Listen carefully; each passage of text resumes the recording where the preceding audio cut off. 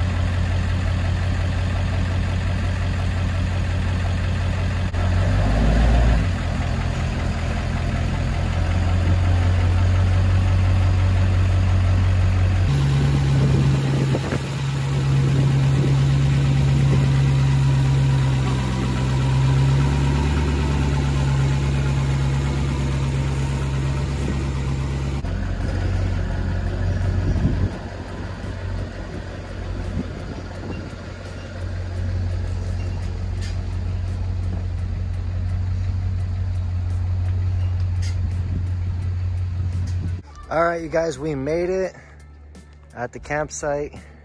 Trailer's set up, dogs are settled in, trailer's set up, dogs are having a good time. Camper's cleaned up. Like I said, it was a mess before, but everything was in here. Once we get here and set up, cleans up. This is the dog's bed. Everything's good. The trailer's nice. It's a good size. Like I said, it works for me and my wife alone. It would be fine. But with the two giant dogs, they're just too much. It's too small in here. So I'm gonna get, like I said, hopefully a 27 footer with pop outs. The pop outs are gonna make a big difference. The biggest problem here is the walk space, because I don't have any pop outs in this one. So we're squeezing by each other here. The dogs lay on the floor, you're stepping over them. They're huge, so it's not an easy step. But it works for now. We'll upgrade soon. Like I said, I have to open up that gate area that I was telling you about in order to fit a bigger trailer. That won't be that big of a deal. I think I can get that done in a day. Build a gate, cut 2 feet of brick wall, knock the wall over, extend the gate. Should be good. So here we are. Camping's fun. I like camping.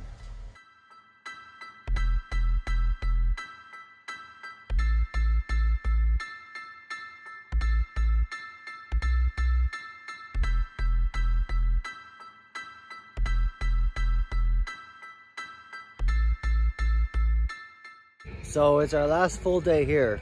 It's Monday. We leave tomorrow morning. Tuesday morning we leave. This place is empty during the week, which is nice. Our row here, you see a couple trailers, but 2 of these trailers live here. And then after that, it's all empty until like another one over there. And then they live here, and then it's all empty on this row. There's no one here. It's super quiet. It's really nice and relaxing. And we're like, yeah, we gotta stay during the week more often, especially even just doing a Monday, Tuesday thing. It's great. The 7.3 is admittedly super dirty. Got mud all over it. The wheels are dirty. That's me stepping on the wheels to look in the bed and get stuff in the bed. Tires are dirty. I have not given this thing the love and attention, 1, that it deserves, and 2, that I used to. It's super dirty. These mirrors, at this point, I don't even know about cleaning and restoring them. They just might need to be replaced. But it's been raining, and to be completely honest with you, I do not give this thing the attention I used to when I made videos consistently. It needs some TLC for sure.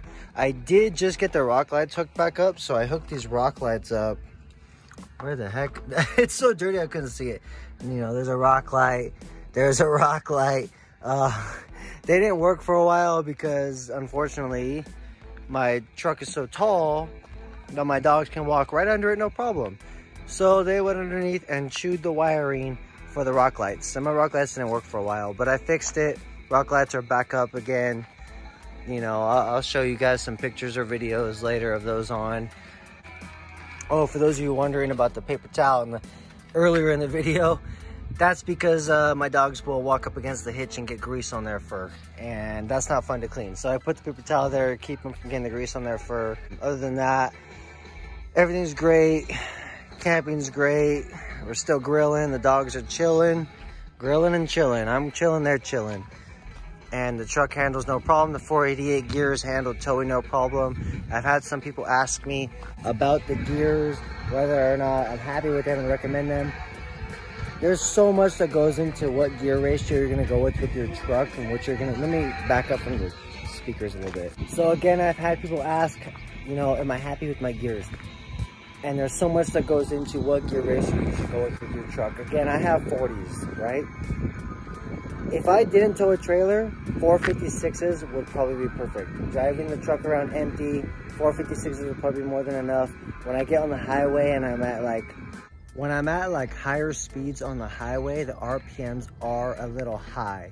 You know, especially depending on where you live, if you got some high speed limit highways and freeways where you can go pretty fast, 70, 75, 80, the RPMs get pretty high. But towing the trailer, if I didn't have the trailer, again, 456 would be good. But towing the trailer, 488s are just about perfect.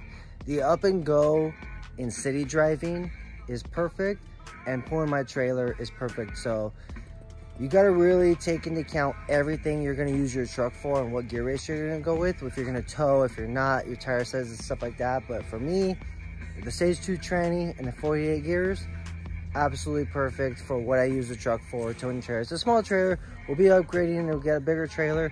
It should still handle well. I wouldn't go higher than 488s, or I should say lower than 488s, but it's perfect. The 488s, super happy with them.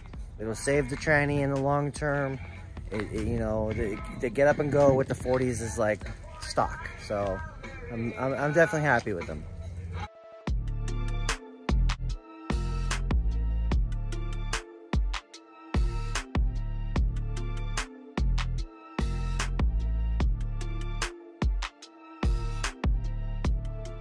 Well, we're back home from camping. Trip is over. It was a great time. Everything went well. Everything went super good. The trailer doesn't have any issues. Camping trip was great. Lots of barbecuing and hanging out. Dogs love it. Had a good time. The exhaust gas temperatures never really go up above like 900, which is no problem at all. It got to like 1,000 at one point going uphill for a short period of time, and that's still not too much. Usually sits around 900, so handles it no problem. Now what I need to do is just really give this thing some love, man. It's been a while.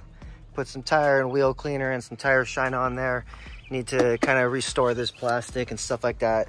Haven't been giving it a lot of love, but we'll get it back. So that's pretty much it for this video, you guys. Just a little camping vlog. I didn't show too much at the campsite, but it's pretty basic, you know, camping, hanging around, not doing much, but there it is, finally a video. Hopefully I can make some more in the near future. I do still want to make videos. I'm just been too busy with other stuff, but I will try and get into it a little more again whenever I can. So hope you guys enjoyed this one, and I'll catch you on the next one.